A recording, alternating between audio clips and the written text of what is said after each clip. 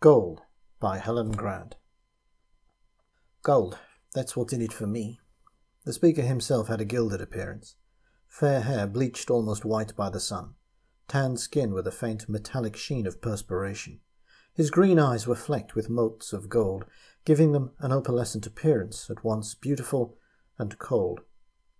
Decker knew him as Mertens, but that was probably not his original name. It was hot inside the cafe, and hotter still outside.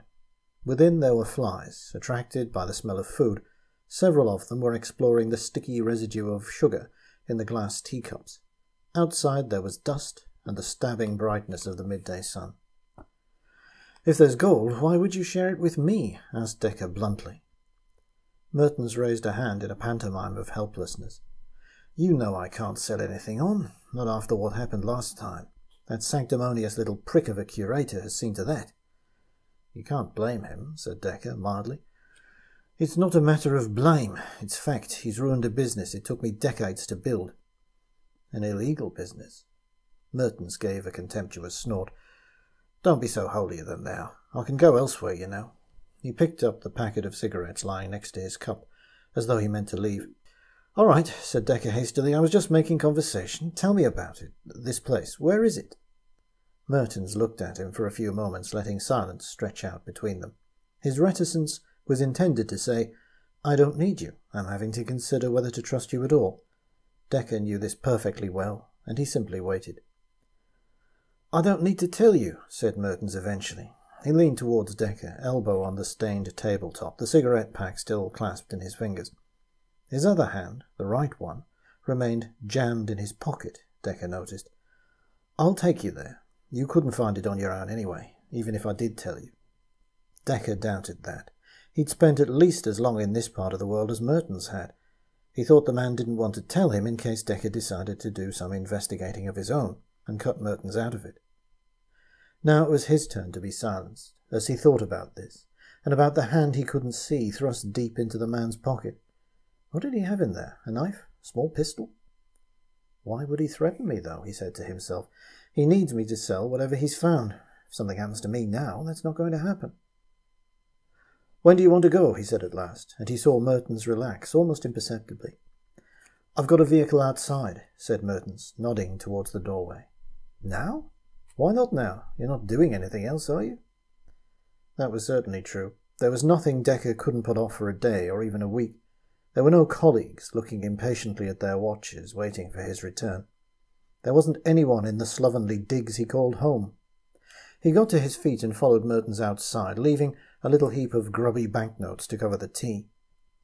The vehicle proved to be a battered jeep parked in the shade of a compound wall, its driver dozing behind the wheel. Decker should not have been surprised to see the man. Most foreigners employed a local driver rather than negotiate the chaotic roads themselves, but he was still aware that he was now outnumbered. He swallowed his unease, reminding himself that Mertens needed him. There was no need to suspect any threat to himself.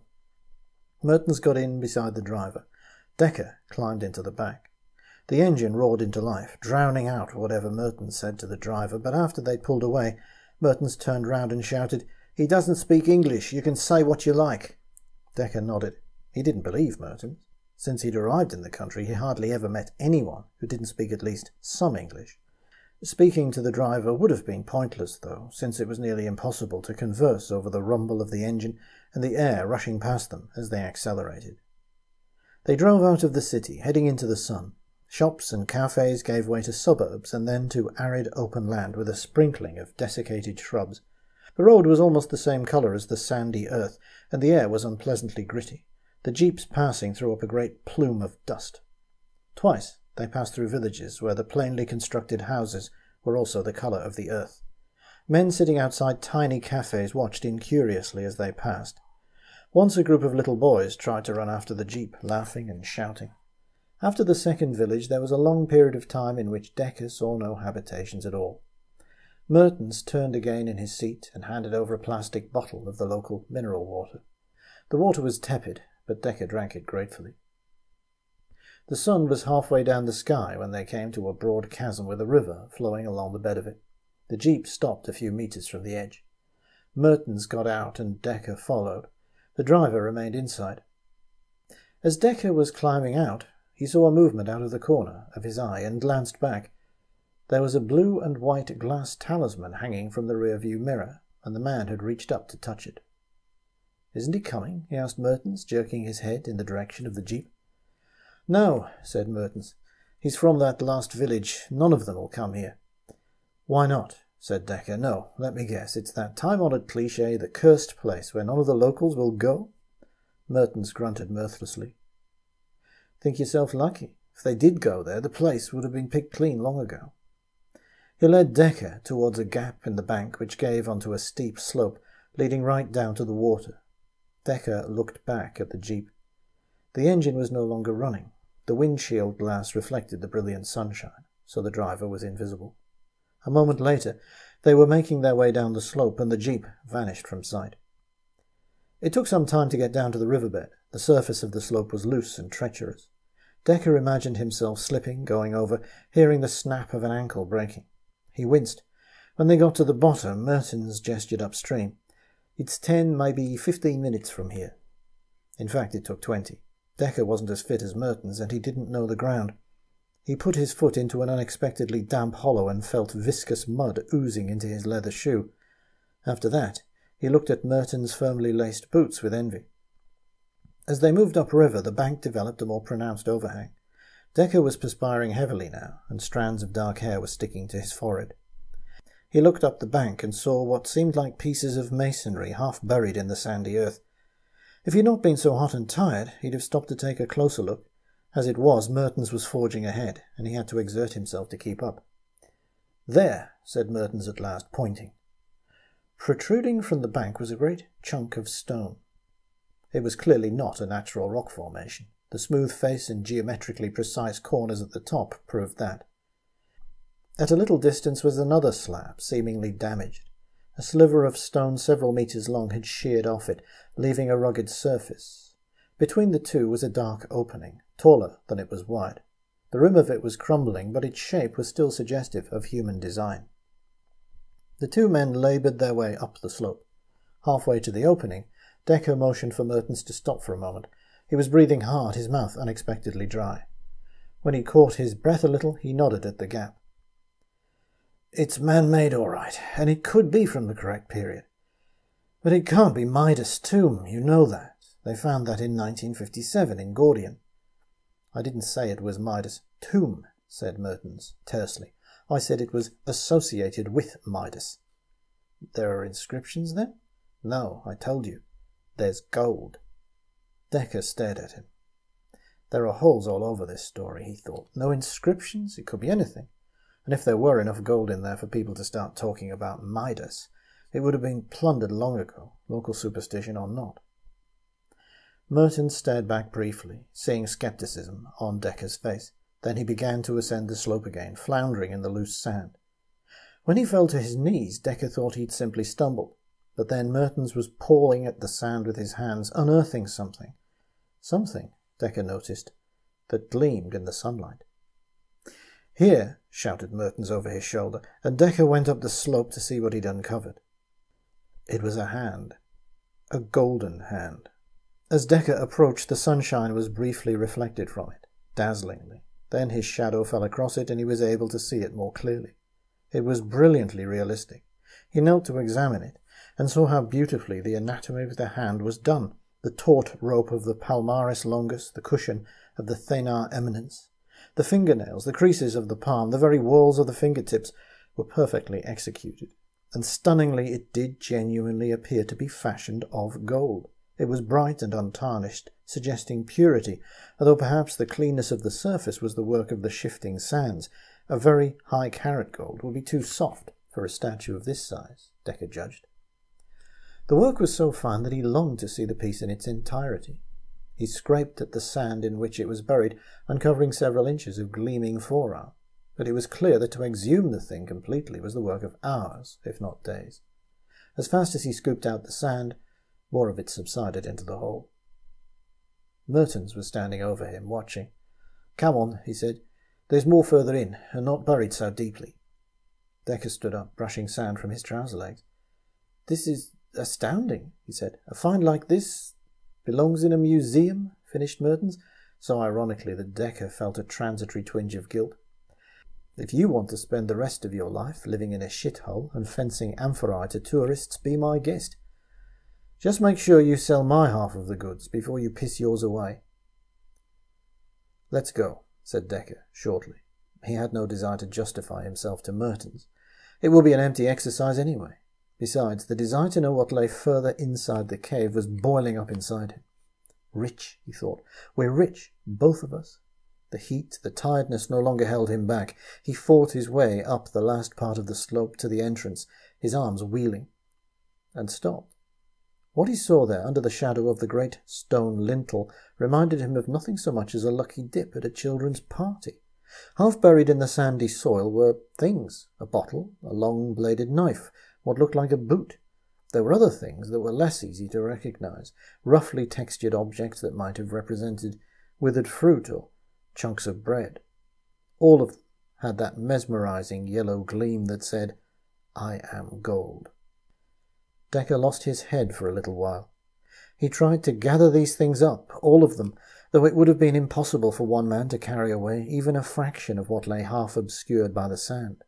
Each time he picked something up, it seemed that he saw something bigger and more valuable within an arm's reach.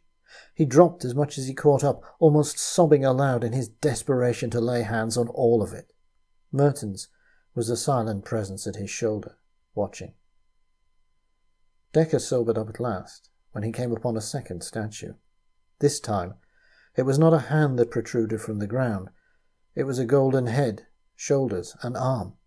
The scale of it, it would have been the same size as himself if all of it had been visible, was enough to stop him in his tracks. But what really struck him was the expression on the metal face. It was frozen in a silent scream, jaws agape, cheeks bulging, eyes squeezed into slits. Every anatomical feature, Decker noticed, was faithfully reproduced, down to a chipped tooth in the upper jaw. It was masterfully done, and chilling. "My God," he said. "What's it meant to be?" The other man shrugged, which didn't surprise Decker. Mertens knew the street value of almost everything, but had no interest in the provenance of any of it. "It might be Laocoon," Decker said, answering his own question, "or an enemy being slain in battle. It's amazingly powerful." The word sounded flat, even to his own ears. Powerful didn't begin to cover what it was. Horrible might have been nearer the mark. He found himself reluctant to touch the statue in spite of its alluring golden sheen. It struck him that there would be no great pity to melt the thing down. He glanced at Mertens, standing there coolly observing him. "We can't possibly move all this in one go. We'll have to decide what to take first, test the market. Are you sure this place is safe?" Mertens nodded. "I told you, none of the locals will come here." He tilted his head to indicate that they should go further in. "You should go in and see everything. Then you can decide." Decker looked doubtfully into the interior. It was dark in there, too dark to make out very much, but Mertens had evidently prepared for this. He crossed the cave and retrieved an old-fashioned lantern, the kind Decker thought of as a camping lantern.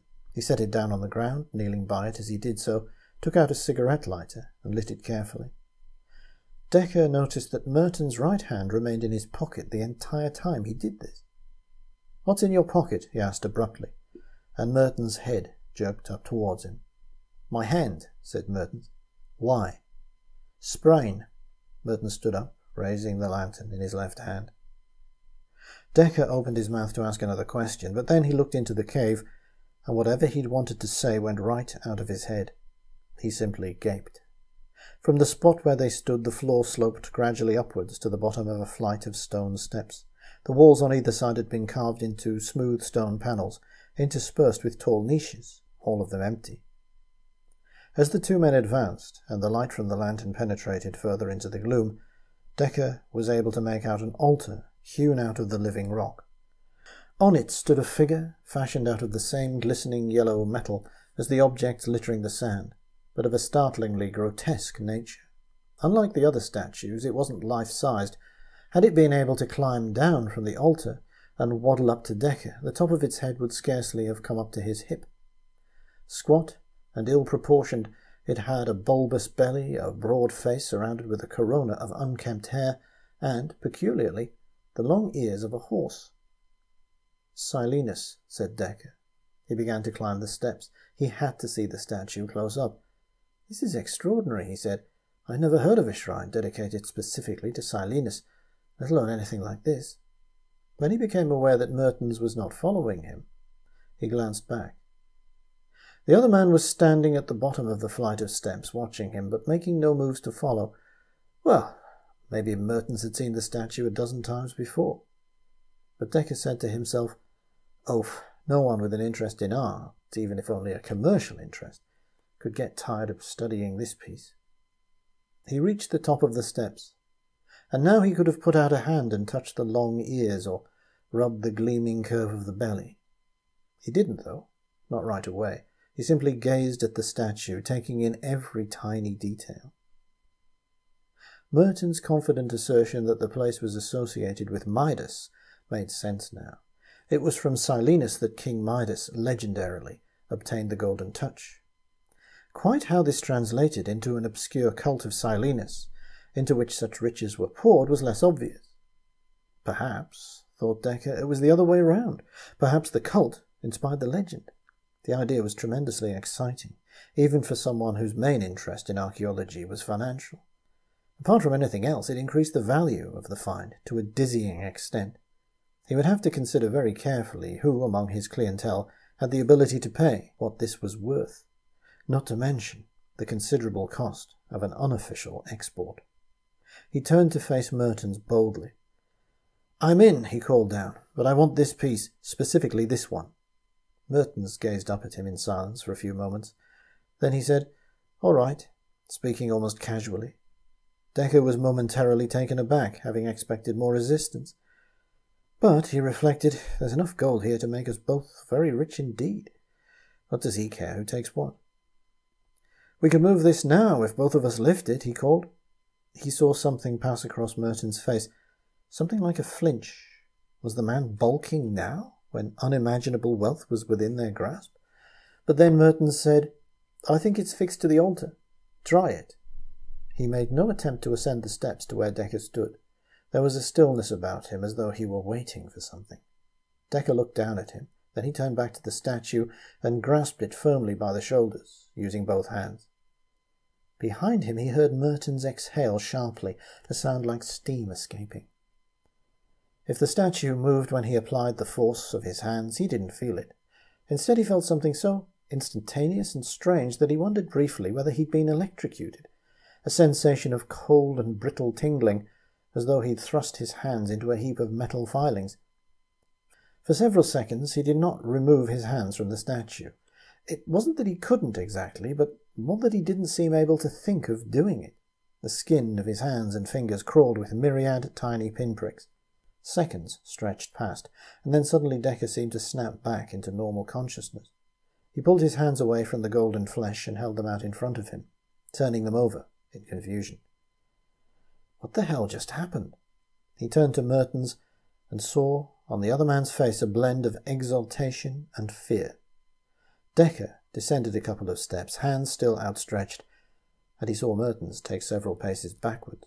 "Stop," said Mertens tersely. And Decker, in his confusion, actually did stop. He stood on the steps, looking at Mertens, at that strange, savage expression on the man's face.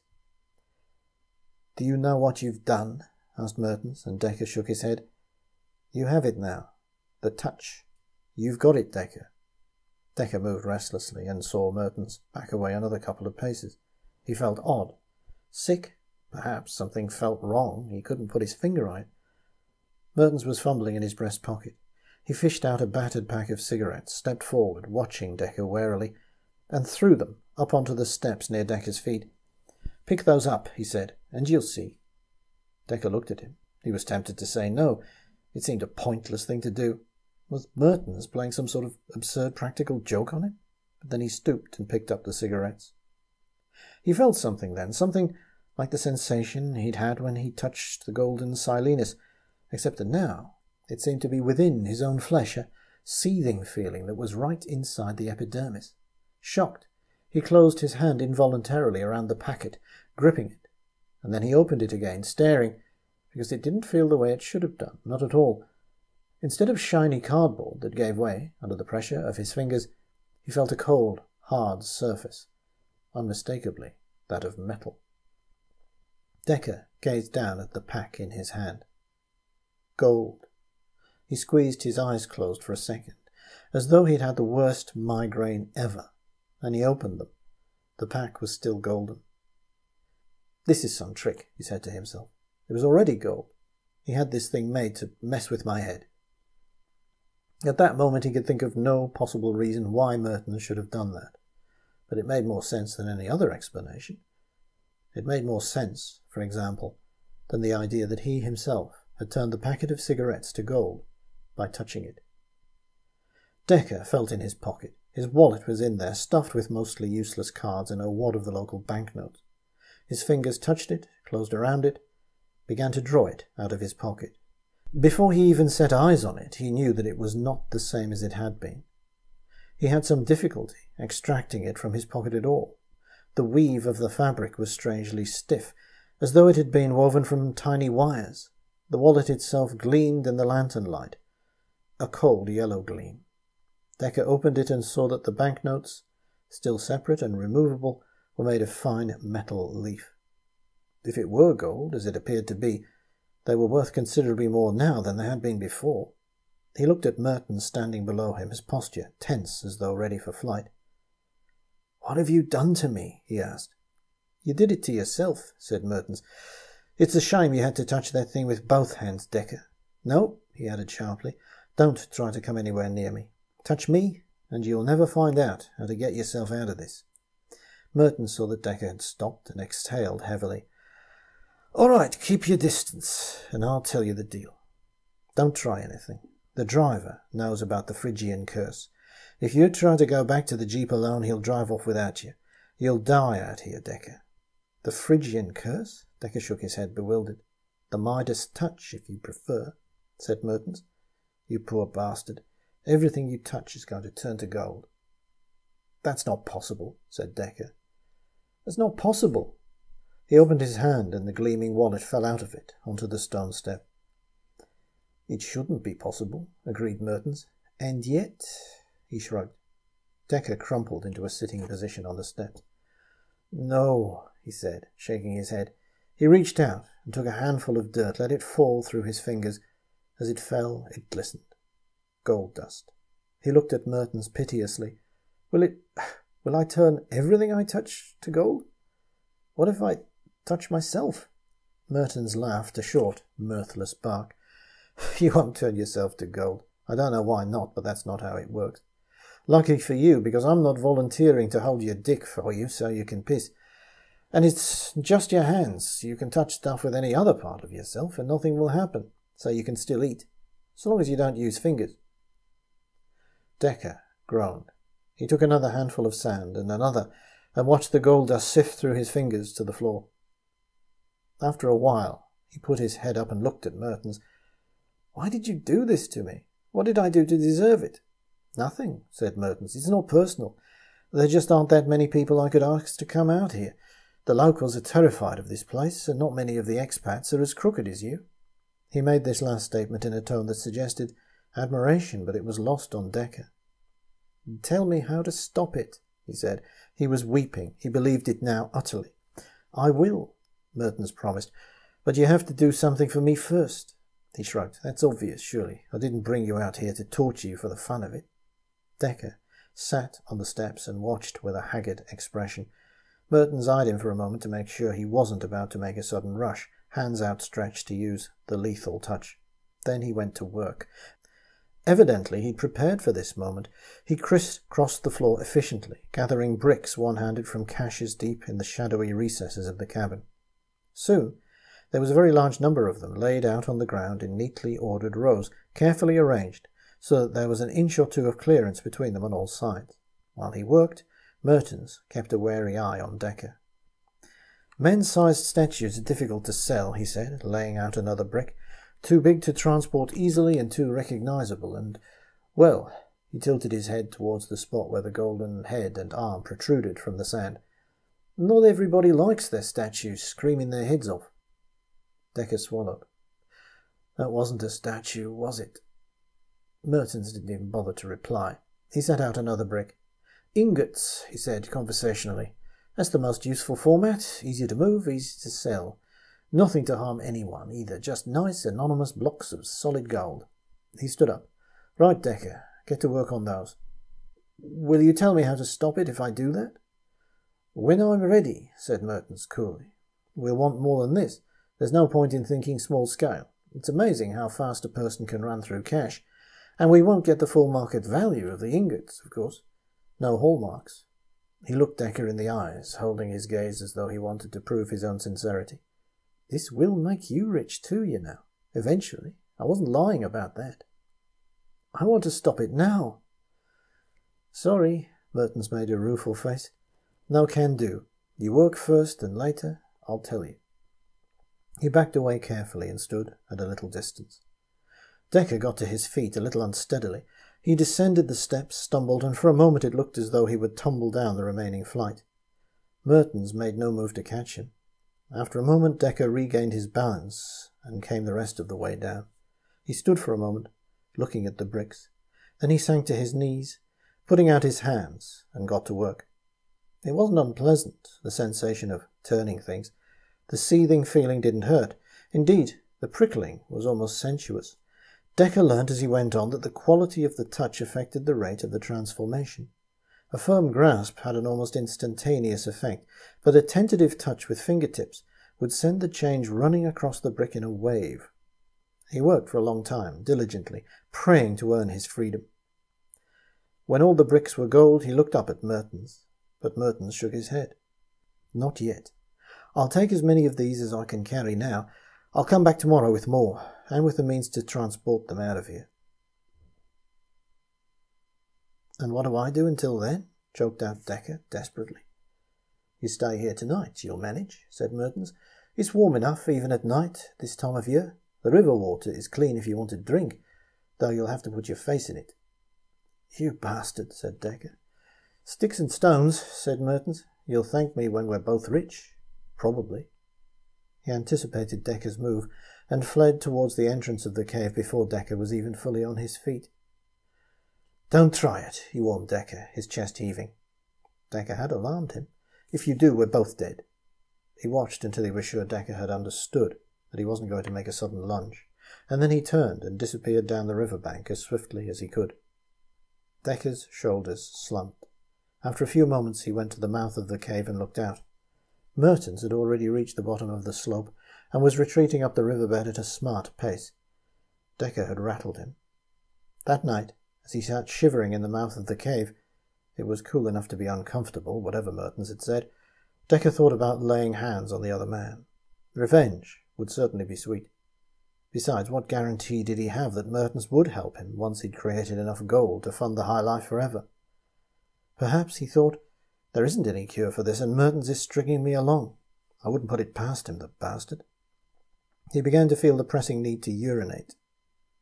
In spite of what Mertens had said about not turning himself into gold, the thought of touching any part of his body made him nervous. If there's a way out of this, I don't know what it is, he thought. He looked up at the night sky, at the distant stars. Nothing touched them. They kept on moving along their accustomed paths across the sky, no matter what happened down here. I suppose, thought Decker, I have to trust him. It seems insane, but then nothing that's happened since I met him in that cafe has seemed sane either. Maybe there's a chance he really does know how to stop this happening. Maybe we really will be rich, beyond our wildest dreams, living out our lives as millionaires. But he was very afraid it wasn't so. At last the pain in his distended bladder made him reckless. He had to piss. Before he did, though, he pushed back his sleeve and touched his own forearm experimentally with his fingertips. Nothing happened. I guess Mertens was telling the truth about that anyway. Decker went outside and stood a few meters away from the cave. He took a deep breath and unbuttoned himself and took out his penis. He urinated for what seemed like a long time, sighing with relief. When he did up his trousers again, the fabric had the stiff texture of woven wire, and the buttons were of gold so pure he could have scratched it with a nail. After that he lay down and did his best to sleep. In spite of the temperature and hard ground, sheer exhaustion drew him into itself. He woke after dawn and staggered, stiff-legged, to the riverbed, where he flung himself face down at the edge and put his mouth into the water. When he sat up on his heels, there were 2 hand-shaped golden marks on the gritty earth. He looked for something to eat, berries or wild grains, but found nothing. Later he defecated behind the rocks. There was no way to clean himself with his hands, so afterwards he stripped off garments that gleamed dully in the morning sun, and stood waist-deep in the river. He watched the water flowing past him. After a while he put his hands into it experimentally, and saw trails of liquid gold flowing away from him, downstream. He wept again, and in the sunshine his tears, too, were golden. Mertens came back around noon. He was accompanied by a donkey. Decker sat in the mouth of the cave and watched the 2 of them approaching, man and donkey. He felt no surprise. Nothing could be surprising any more. The donkey had probably come in the back of a pickup truck. Mertens kept a wary distance from Decker, as before. He unloaded food, some kind of stew with grains, and a battered metal spoon. He did all of this with his left hand. The right was still in his pocket. He also had bottles of soft drinks, which he opened, inserting a straw into each. Then he backed away, still eyeing Decker carefully. Decker ate with golden cutlery. Once he forgot and picked up a fallen chunk of meat with his fingers. Biting on it nearly broke his teeth. He spat gold onto the sand. While Decker ate, Mertens unloaded bricks and loaded up ingots.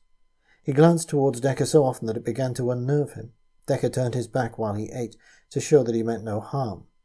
In truth, he wasn't sure that he didn't wish Mertens harm, but he still cherished the hope that Mertens knew how to save him. After Decker had eaten, he worked as he had before, turning bricks into gold. Sometimes he looked at Mertens to see how he was reacting, whether he looked satisfied yet. He tried talking to Mertens too, persuading him. "There's enough now," he said. "There must be millions of dollars worth here. It's enough." He looked at Mertens, shaking his head, and tried again. "I don't need any of this. I don't want to be rich. If I don't take anything, we only need half as much." He stretched out his hands towards another brick, and they were trembling. "I wanted to stop, Mertens. When is it enough?" "Soon," said Mertens. "Not yet." He finished loading the donkey. He said, "Maybe tomorrow." In fact, it was 2 more nights before Mertens decided that he had enough gold. Decker was losing weight, in spite of the food Mertens brought him, and he was growing a beard. He looked hollow-eyed and wild, trembling on the brink of desperation. Probably Mertens judged that he was becoming too unpredictable, that it wasn't worth the risk of Decker touching him by accident or on purpose, not when he'd already carted away a king's ransom. He transported the last of the gold away by donkey, and then came back. He had a haversack over his shoulder, and he was carrying a machete. Decker was sitting at the mouth of the cave when Mertens came up the slope. He saw the machete and began to laugh. His laugh had a high, cracked sound, and Mertens stopped. Decker got himself under control. He wiped his mouth with the back of his hand. "Have you come to kill me?" he asked. "No," Mertens told him. "I've come to save you." He took his right hand out of his pocket. Or at least he would have done, if he'd had a hand. His right wrist terminated in a stump. It had healed over with healthy skin, but it had an ugly, gnarled look to it, as though the amputation had been inexpertly done. "This is how I save you," said Mertens. He looked at Decker, not unsympathetically. "The same way I saved myself. I had the curse too, Decker. The Midas touch. There's only one way to get rid of it." "No," said Decker, shaking his head. "There must be another way." "There isn't, believe me," said Mertens. "Do you think I would have done this to myself if there was?" "You only touched it with one hand," croaked Decker. "Yeah, it's too bad you touched it with both. But if I'd told you what would happen, you might not have touched it at all. And we need the money, don't we? Both of us." Mertens wielded the machete, swinging it through the air in an almost absent-minded way. "Anyway, they can do great things with prosthetics these days. It's not like you won't have the cash. Hell, get yourself a pair of bionic hands. You'll hardly know the difference." Decker looked at him so balefully that Mertens stopped in his tracks. The swinging motion of the machete came to a halt. "Hey," he said, "I could just have left you here. You do realize that? I still could. Try to walk out and you'll die of heat stroke or thirst. Even supposing you made it to the nearest village, if they got a sniff of what's wrong with you, they'd beat you to death. Decker put his head in his hands. So why did you come back? He said. Because I'm not a complete bastard, whatever you may think. And look, Decker, if you try anything, if you try to touch me, you'll die anyway. Think about it. If you put me out of the picture, well, you'll still have the machete. The moment you picked it up, it'd be pure gold. If it was sharp enough, you might be able to slash your skin, but you'd never get through bone with it. And supposing you did, supposing you managed to get one hand off, how are you going to do the other one? Mertens shook his head ruefully. No, you need me to do this for you. He's right, Decker thought. Still he hesitated. I'll bleed to death, he said. Maybe that's the plan, said a voice at the back of his mind. He considered, it would be quick anyway, quicker than dying out here in the desert. I've got tourniquets, said Mertens, patting the haversack, and antiseptic. It'll be as clean as I can make it. Anesthetic? Ah, no, Mertens shook his head regretfully. But I'll be quick, I promise you. I'm strong with my left hand now. I've had enough practice. I don't really have any choice, do I? Said Decker at last. Not really, old son. Then let's get it over with. Mertens set up his makeshift surgical theatre on a large, flat-topped block of stone, covering it with a clean cloth. Decker watched him putting out tourniquet strips, dressings, a bottle of surgical spirit. He watched Mertens clean the machete with the spirit. He looked down at his own hands. I'll never feel anything with these again, he said to himself. Oh, Mertens is right about prosthetics. They can make me new hands, ones that can feed me and dress me and type letters. But I won't be able to feel with them, not properly. I'll never feel the petals of a flower again, nor blades of grass under my fingers. I'll never run my hands through a woman's hair, nor feel the softness of a woman's breast. Then he thought about what would happen if he tried to touch any of those things now, and he shuddered. Mertens took his trembling as a sign of fear. We should do this now before you lose your nerve, he said. He nodded. Put your right hand on that flat stone, and pull your sleeve back so I can see what I'm doing. Decker stretched out his hand, pushing back his sleeve, and laid it on the stone. The fingernails were ingrained with dirt, and the wrist looked pathetically slender. Mertens would be able to hack through it without much trouble. He might manage it in one blow, like a farmer decapitating a chicken. Would the hand still be dangerous when it was separated from its owner? That was unknown territory. Probably Mertens wouldn't want to take the risk. He might use the flat of the machete blade to swat the hand away into a dusty corner of the cave, as though it were an enormous spider. Decker's hand clenched involuntarily. He had to force himself to relax. Get on with it, he said through gritted teeth. Mertens stepped close, so close that his shadow fell across Decker, who cringed by the stone. He raised his free hand, gripping the machete so firmly that his knuckles showed white. Decker heard him take a deep breath, tensing himself for the downward swing. That moment seemed to solidify about the two men, as though time itself had been touched by the Phrygian curse. Mertens made a sound in his throat, an abortive sound, like a strangled mew. Decker glanced up at the sound, and it seemed to him that he caught the tail end of movement as Mertens' head turned. The blond man's face contorted, the green eyes widening, the lips drawing back from the teeth. Then it froze. The blade of the machete did not descend. Mertens' shadow lying across Decker did not move and flow. Mertens' exposed skin, tanned and glistening faintly with perspiration, acquired a dull golden patina that hardened with savage swiftness into the brash gleam of solid metal. His shirt, the fabric of which had been flowing with the movement of his body, froze like a photographic image, motion preserved as stillness.